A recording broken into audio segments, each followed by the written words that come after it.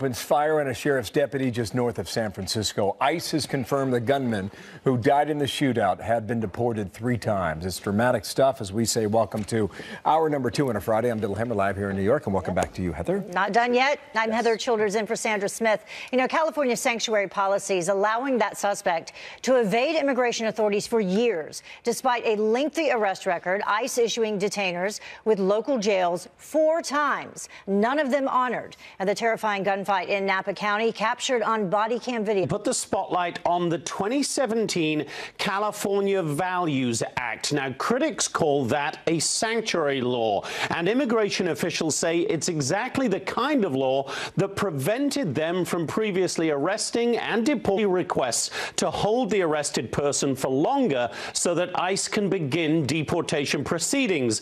The detainers were after arrests related to DUI, battery on a peace officer, selling liquor to a minor, and unknown probation violations. None of those detainers was honored by jail staff at the Napa and Sonoma County jails, according to ICE officials, who said in a statement, quote, ICE is grateful the deputy involved in this shooting was not harmed during this attack. It's unfortunate that our law enforcement partners and the community are subjected to dangerous consequences because of inflexible state laws that protect criminal aliens. Now, the California Values Act essentially prohibits local law enforcement from cooperating with federal immigration officials, keeping illegal immigrants arrested on relatively minor offenses in jail at the request of immigration authorities, or asking those arrested about their immigration status. The sheriff is just glad his deputy is alive.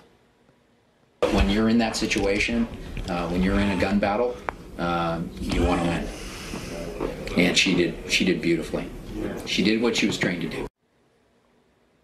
So the bottom line here, Bill, is that local law enforcement are proud of the work one of their own did to take down a dangerous habitual criminal, while federal immigration enforcement saying it never should have got to the point where a deputy could have lost her life. Bill? Tough stuff. Jonathan Hunt, thank you. Live in L.A. today. Thank you, sir. Sure. Wait for it. 1 hour ago, Democrats putting forward their resolution to block the president's declaration of a national emergency at the southern border. I want to bring in our A-team right now. He is Juan Williams, the Juan Williams, 1 in a million. Fox News political analyst, co-host of The Five. She is Shelby Holiday, video reporter for the Wall Street Journal. And he is back with us, David Asman, anchor of Bulls and Bears on the Fox Business Network. Good morning. Good morning. Great panel. Juan, by the way, he's working the refs already. Yeah, I mean, because I don't understand how did we get purple ties in L.A. and New York on the same morning? That's a good question. Very curious. Feels like a Violet kind of day. You've been on fire on the Five, by the way. Oh, I appreciate it. Yeah, really good. But you can't work the refs when you walk in the studio. Well, it's 4 against 1. David, what about this border fight here? The report that we just saw really highlights why border security is extremely necessary. I believe in walls. I saw what happened in San Diego, where they decreased the number of those captured, illegals captured, by 95% after they built a wall. I mean, walls work. But I have to admit, I do not like it when a president declares national emergency. I don't like it when President Obama got very close to doing that with DACA. I know that's not exactly what Obama did with DACA, but it was very close to it. It empowers the executive to an extent that makes me nervous. That's why I'm a little wary of the declaration of an emergency here. I think we're very close to an emergency, but we got a deal. Let's see how the deal works out. It's not as much money. It should be there for a wall, but let's see if we get to make progress on border security because of this deal before the declaration is actually put in place. You might have more in common with Juan than you thought. Today I do, I think, yes. Go ahead, boss. Well, I mean, obviously the difficulty here is in the Senate, not in the House. I think it will pass in the House where you have a Democratic majority. In the Senate, where you have a Republican majority, you really are talking about the concerns expressed by David Asman, which is that if you empower the president to this extent, you really are imposing on the authority of the U.S. Congress, which is supposed to be the branch of government that appropriates funds. And here the president is literally going around the Constitution to take that power away. You would need 4 Republicans in the Senate to vote for this resolution of disapproval. Susan Collins said she'll probably vote with Democrats. If you get 3 more, then perhaps you get a veto from the president. And it's that's all where I was null and going void with this. But I would say that when you see people like Mitch McConnell, when you see the number 2, John Cornyn of Texas, people like John Thune express concerns, you understand the president has put himself in a very tenuous position with Republicans. Shelby? Well, Juan's right. It'll have no problem in the House. In the Senate, we've already heard a number of Republican senators speak out against the national emergency declaration. The question is whether or not they would break with their party and vote with the Democrats. But this is holding their feet to the fire if they do take a vote, because the president is likely to veto it. So it's a symbolic vote. It doesn't not necessarily mean it will do anything.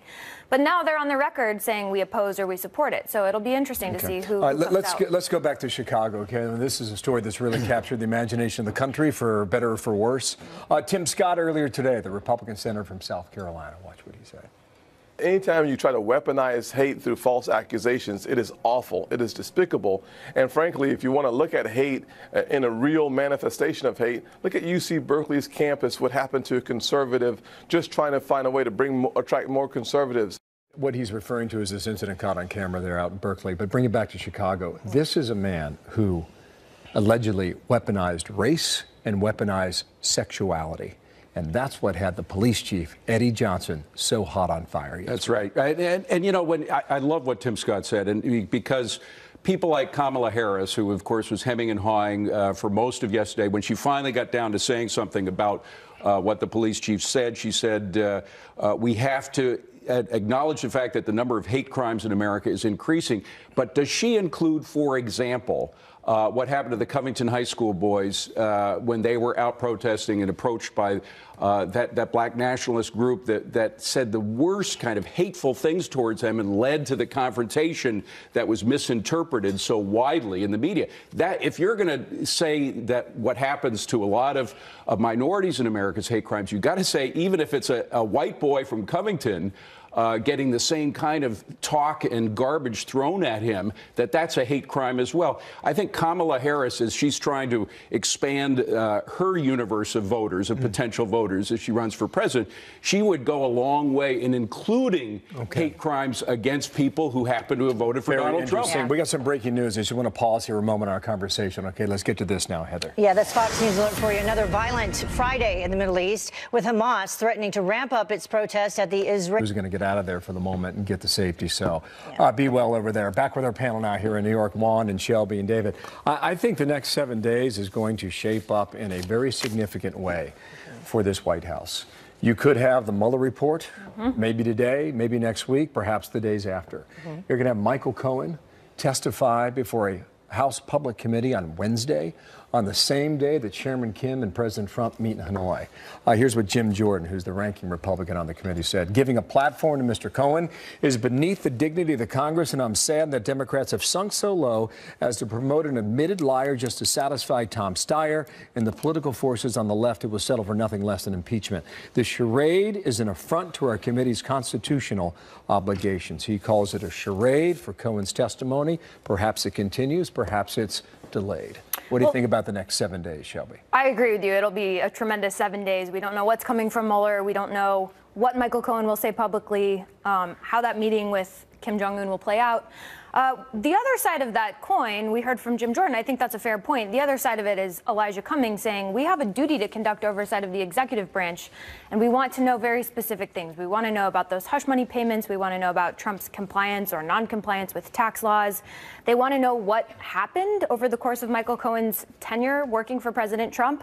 They have a lot of questions. Trump's conflict of interest, for example. They've released a list of things that they want to talk Cummings about. has said is they want to talk about the payments. He said it's going to be a little more limited in scope. And that will be focused on what happened during the campaign, which I think is a relevant exercise of oversight of the executive branch. I think once you hand it over to the lawmakers, who knows where the questions But they don't, go, right? Exactly. And you don't know. He's cleared to talk about certain things, but you don't know what the questions are. He can't control them. So we'll see how it Jim Jordan, goes. amongst some of those who have said they're not going to stick to those parameters because they think that they should be expanded. Well, I think it's open. I mean, you can ask anything you like, but the issue is in this 7-day period, as you were talking about, I think that we are in for, stormy waters here. I don't see how the president responds He's going to be in Vietnam. It's a different time zone. It's going to be very difficult. Middle of the night, I guess he'll be watching to see what's said. But you can't say, as Jim Jordan did, that it's somehow extra legal or beyond the bounds of the Congress to have Michael Cohen testify. Maybe you should say that to the Senate. The Senate's going to have Cohen testify as well. Behind it's not only oversight, I guess but the point is you don't intelligence. have to do it next Wednesday. Well, wait a second. He was the home. one who delayed it. He was scheduled to have appeared earlier. I would recommend everybody read Kim Strassel's piece in the Wall Street Journal today, in which she says that what's happening now is, as the Senate Intel Committee, both the Republicans and Democrats on that committee admitted there was no collusion. The original charge of collusion fell flat.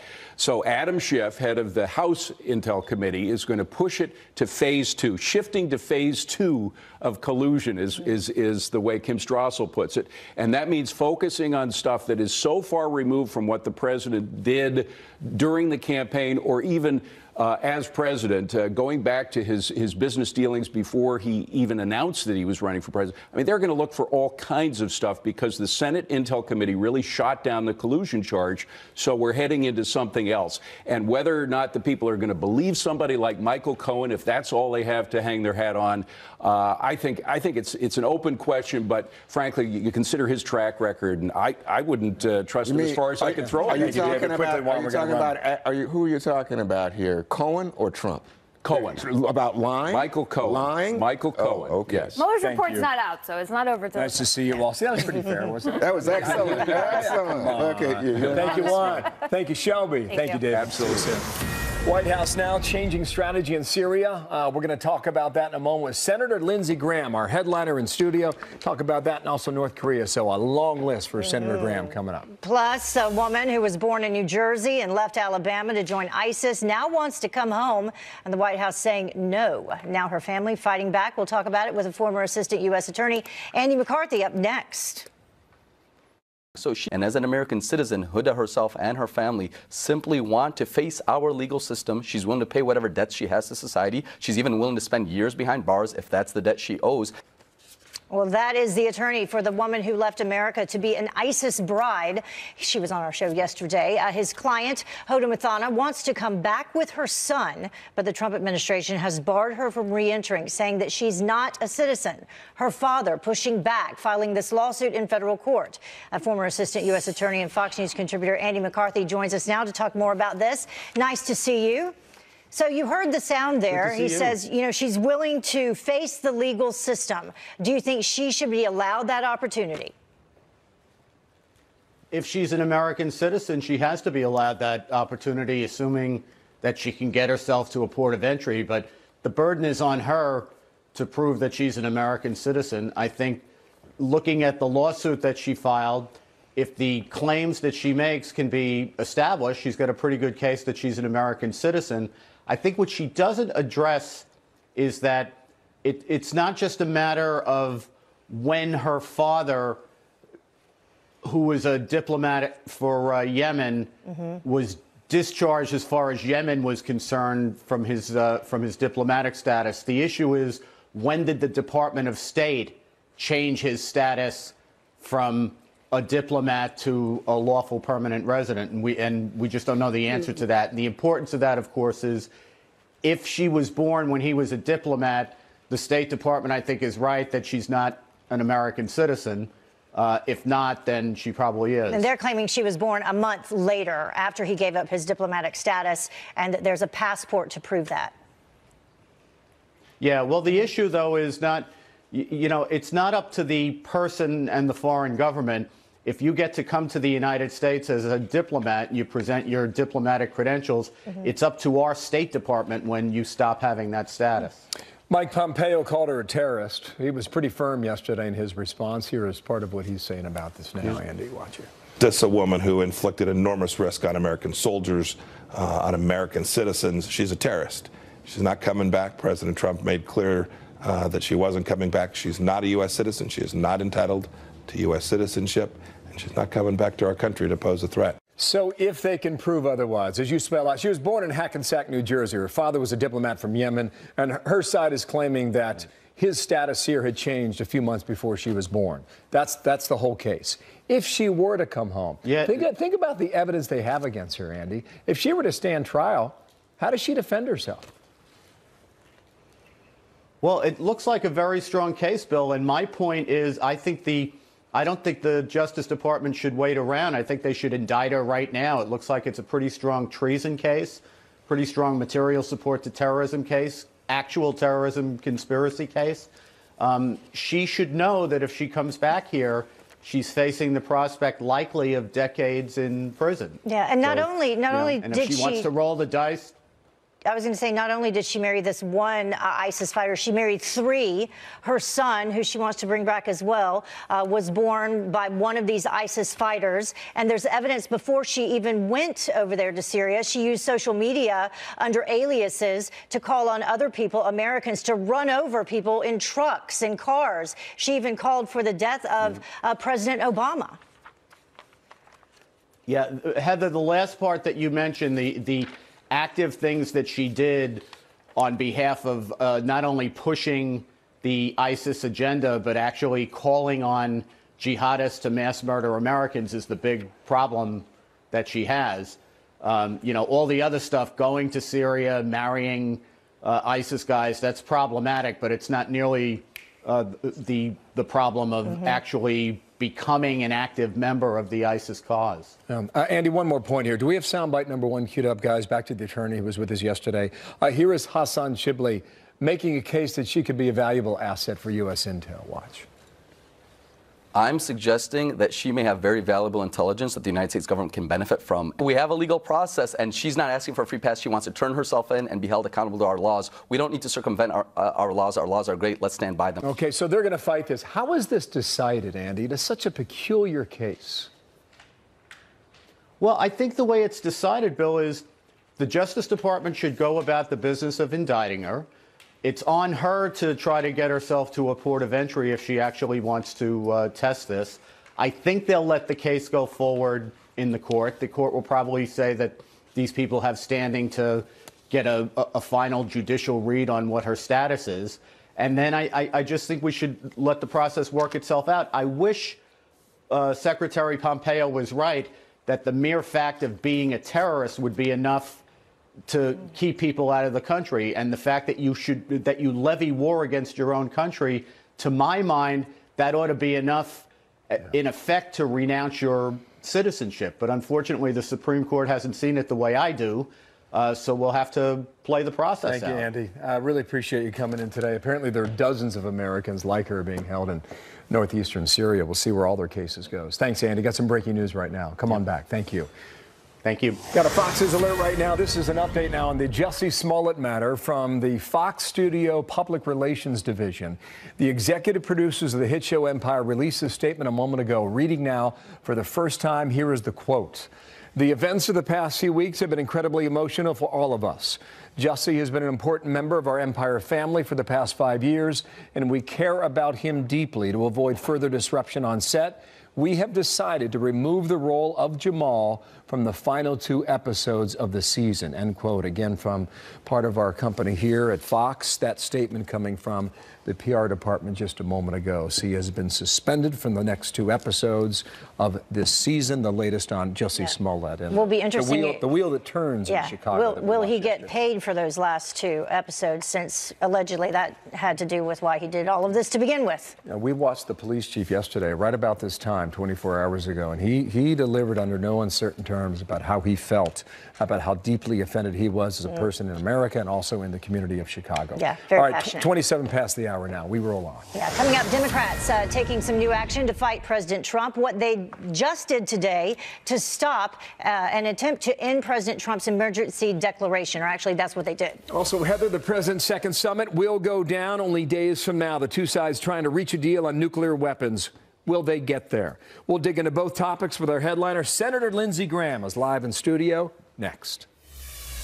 Continue to be in communication with them. At the end of the day, the president wants to bring our troops home, and he's working towards that. He wants to do that in a safe and peaceful way, in the best way possible, to make sure that we have complete safety for our troops. You were not happy about the initial call to get 2,000 out. Now it appears about 200 will stay. What do you think of that call? I think it's a very smart decision by the president. He listened to sound military advice. He adjusted his policies. The goal is to make sure ISIS doesn't come back. If we'd have kept troops in Iraq, we would never had ISIS. Now that the caliphate's destroyed, and it really has been destroyed, congratulations, Mr. President, on making that happen, this 200 will attract probably 1,000 Europeans. Got to remember, thousands of Europeans were killed by ISIS fighters coming from Syria into Europe. So now the burden falls on Europe. 80% of the operation should be European, maybe 20% us. We're flipping the responsibilities. Great decision by the president to make sure ISIS doesn't come back, Iran doesn't fill in the vacuum, and you don't have a war between the Turkey and the Kurds who helped us. But in December, he didn't see it that way. You spoke to him last night. Well, what changed his mind? I've spoken to him continuously. Said, Mr. President, you deserve a lot of credit for destroying the caliphate, but we need an insurance policy to make sure they don't come back. And the Kurds who helped us, in the eyes of Turkey, the YPG Kurds are part of the PKK. We need a buffer zone between Turkey and the Syrian Democratic Forces so they don't go to war. You don't want to end one war and start another. We want to make sure ISIS never comes back, and Iran cannot get these oil fields that are in Syria. So by having a small U.S. presence, we'll attract a lot of Europeans. It's time for the Europeans to take the lead here, and that's what this plan's about, is to put them in the lead with our help. This decision comes on the heels of a meeting with Erdogan. Was something discussed in that changed his mind as well? Well, I went to Turkey, and I told Erdogan, you're not going into Syria. If you go into Syria, you're going to create a war between the Arabs, the Kurds, and the Christians inside Syria. They don't want Turkish troops coming in. The best thing we can do to help Turkey, and they have a legitimate national security concern, is a safe zone where the West, NATO plus 200 of us, will keep the parties apart, watch ISIS, and make sure the Iranians with the Russians and Assad do not come in and take the oil. This is a very good plan. Trump deserves credit for using a small American force of 2,700. We've lost 8 people in the last 3 years. God bless the 8. But this is the most successful model since 9/11. Indigenous forces, Kurds and Arabs doing the fighting with our help. This has worked, and I'm so glad we've adjusted. Had he not gone the way he did in December, do you think James Mattis would still have the job? I don't know, but I know that when Mattis left, we accelerated the effort to destroy the caliphate. I really like General Mattis, but it was time to get somebody new. The president really put the metal to the pedal to destroy the caliphate after Mattis left. Really within a month, we've destroyed the caliphate. Now we've got a residual force integrated with the Europeans to keep the peace, to make sure ISIS doesn't come back, and to check Iran. We've got a force down south. There's a superhighway from Tehran to Beirut that the Iranians are using to flow weapons into Lebanon and Syria. We've got a garrison down there sitting on top of that highway. This is important for Israel. We have a post-caliphate strategy that is very smart. It's a matrix geographically. I do want to ask you about this quickly before we move on, because we had a reporter on earlier on our show talking about Iraq, and you haven't mentioned them. And he was talking about the number of ISIS fighters reportedly crossing over and ending up there. He said about 1,000 a month. That's why we keep our base in Iraq. So we're on both sides of the border. A couple of hundred people working with the Europeans will keep Syria together. We have a bigger force in Iraq. We can jump across the border if we need to, and we can kill them when they come into Iraq. So President Trump has created a scenario where we can be safe with the other people in the region doing the fighting and our allies taking most of the burden. I support more people doing more, we're doing less, but it is in our national security interest to hold this place together. The Kurds who helped us, we owe it to them to make sure they're not slaughtered. ISIS, we can't ever let them come back. And at the end of the day, Iran is checkmated with this move by President Trump. 2 more topics here. I got a long list, but only so much time. What is your expectation for Chairman Kim and Hanoi, Vietnam? This is sort of a relationship being built. My expectations are to give up his nuclear weapons over time, to convince him that he is better off without a nuclear arsenal than he is with one. His nuclear weapons could fall in the hands of people who would actually use them if he would not. The president is right to want this transition from a nuclear North Korea to a non-nuclear North Korea. The Japanese don't have nukes. South Korea don't have nukes. They don't have nuclear weapons. So my hope is that we'll set a plan out over the next year or so where you can denuclearize and get the benefit of security and peace and stability in North Korea.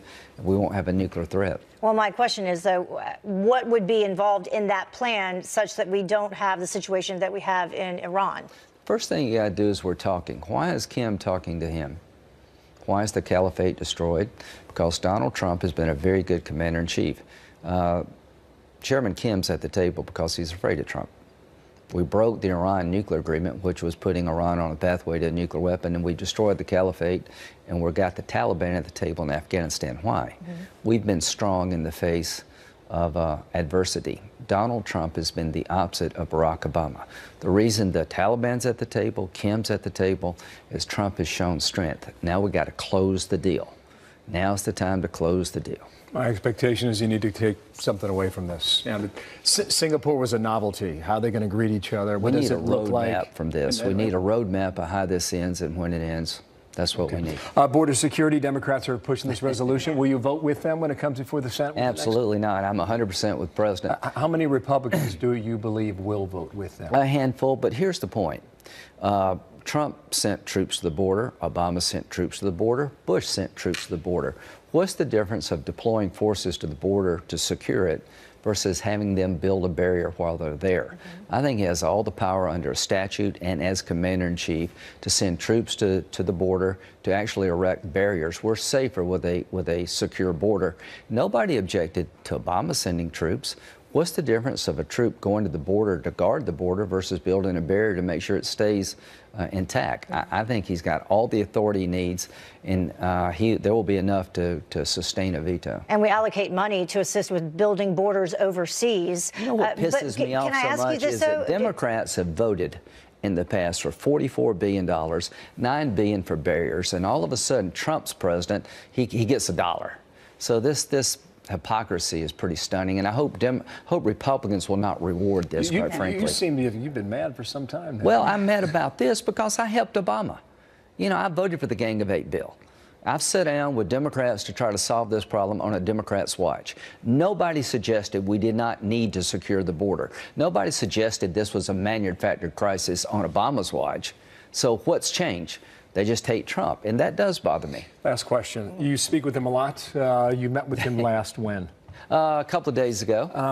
The Mueller matter could be out. Could be out this afternoon. Right. Could be out in 2 weeks. We'll see on that. Yeah. Michael Cohen's going to testify publicly next Wednesday. Right. The president's going to be overseas talking about nuclear war and negotiating a way out of it. I really don't understand. How do you think he is doing in your personal discussions with him? Does he like the job? Does he enjoy it? What's the feedback? He is having a lot of fun being president, and it's stressful, and he's under siege. He gets it every day from different directions, but he's got a good sense of humor.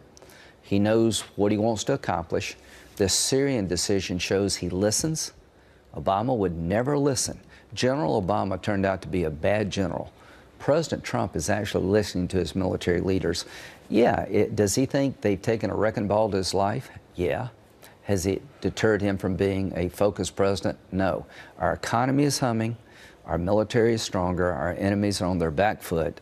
I'm very pleased with what the president's doing, and I think the Mueller investigation will result in no evidence of collusion between Trump and the Russians. I really believe that. Thank you, sir.